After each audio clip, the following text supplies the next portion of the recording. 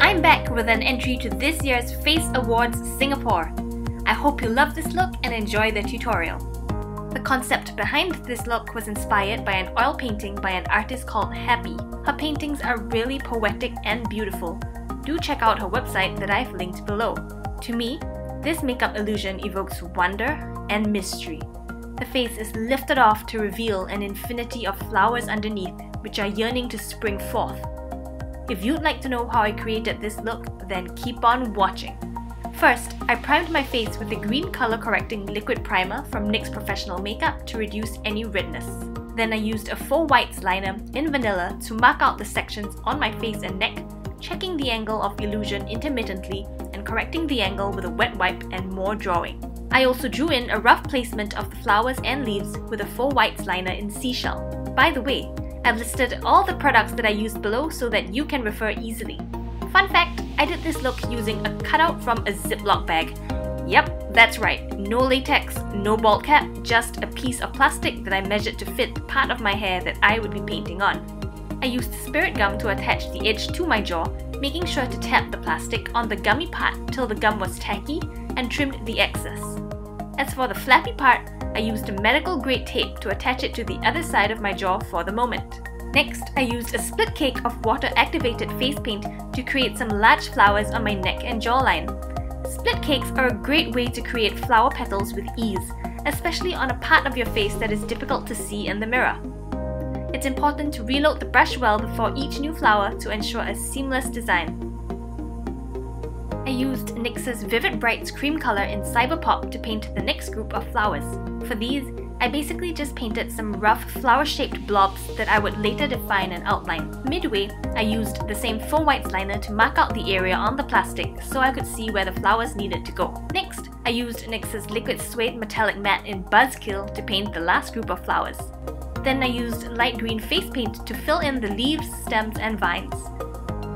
I had crafted a vine out of wire, more Ziploc plastic and tape, and I used the same green face paint to paint over it.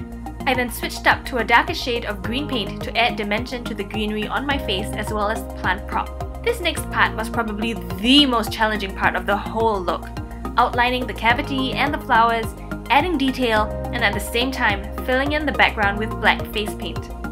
And then I remembered this mirror. Thanks NYX Cosmetics for this pretty mirror. To be honest, I didn't expect it to be this difficult to paint this part of my face, but thankfully, with perseverance, patience, and some eye strain, the outlines and details were eventually filled in to my liking.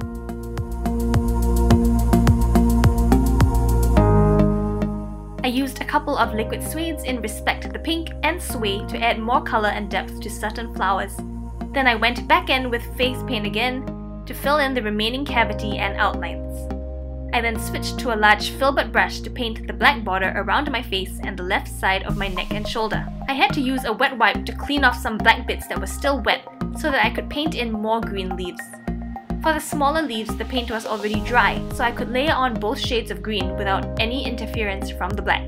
As with any illusion makeup look, it's important to keep checking the angle of illusion in the mirror so that you can ensure that your illusion is on the right track. Another thing to note is that these looks can take a really long time, so keeping yourself entertained and hydrated are definitely helpful too. The finishing touch was adding some highlights with white face paint. I really like how it makes the plants look more realistic and really pop on the black background. And then I thought I was done with the flower part, but nope, I wasn't. I went back in with Respect the Pink and more white highlights. Then I was done. But first, of course I had to confirm that by taking a photo in the correct angle of illusion. And apparently, that is my satisfied face. What? Using NYX's Total Control Drop Foundation with their specially designed brush, application was a breeze.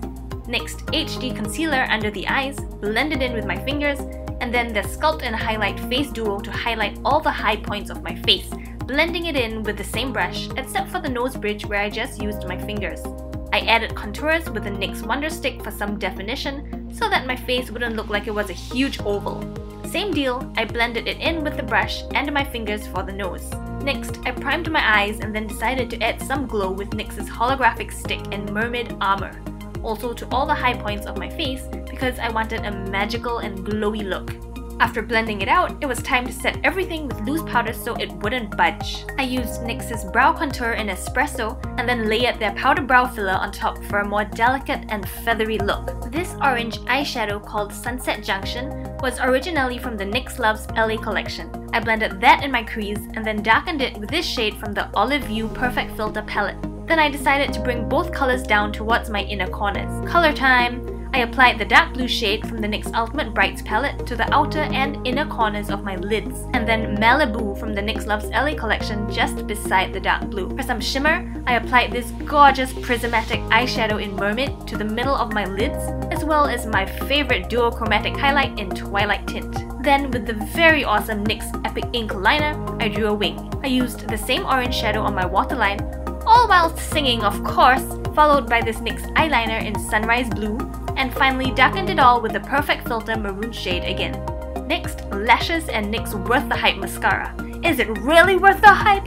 You tell me. Using the darkest shade in the Highlight and Contour Pro palette, I deepened all the contour areas once more along my cheekbones, forehead, jawline, chin, and nose. I applied NYX HD blush in Amber on my cheeks, and then added their duo chromatic highlight in Lavender Steel and highlighted that with Twilight Tint. I love highlighting my highlight, you guys. Using the same contour shade, I darkened the edge of my neck and then used the Faux Whites liner in Vanilla to highlight the rim of the face, as well as a Wonder pencil, which I blended together with a cotton bud. Lastly, I filled in my chin with some white face paint mixed with the NYX concealer pencil and shaded it with black face paint. I lined my lips with NYX's Suede matte lip liner in Whipped Caviar and then couldn't decide which lippy to use. Eventually, I went with the liquid suede in Life's a Beach, which I applied to the outer corners, and Cosmic Metals in Crystallized Metal on the center of the lips. Next, I added the same maroon eyeshadow on the outermost corners and the Love You So Mochi highlighter in Arcade Glam on the center for extra glow. I added the same highlights that were on my face to my shoulders, layering and highlighting the highlight once again for that crazy shine that y'all know I love. And finally, I was done. I put my wig on first and then a black elastic headband and tucked the front of the wig in. I arranged my plastic piece, trimmed off the excess, and stuck my plant in for the finished look. So, I really hope you enjoyed this tutorial. Thank you so much for watching. If you enjoyed this, I would be so happy if you could give this a thumbs up and subscribe to my channel. Follow me on Instagram for updates on whether I make it through to the top 15 of Face Awards Singapore. My name is Nicole and I'm Electric Eggplant. See ya!